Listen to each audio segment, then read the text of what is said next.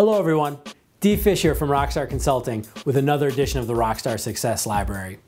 Everybody has a different sense of humor. Some people are really loud and boisterous, some people are very self-deprecating, some people have very dry, kind of sarcastic senses of humor.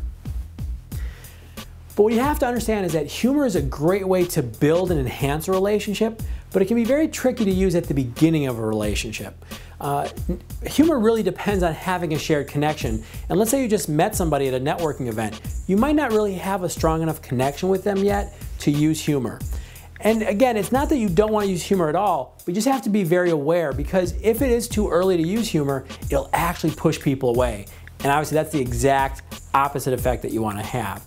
So keep that in mind the next time you meet somebody at a networking event. Make sure you use humor at the appropriate time. And until the next time we talk, go and network like a rock star.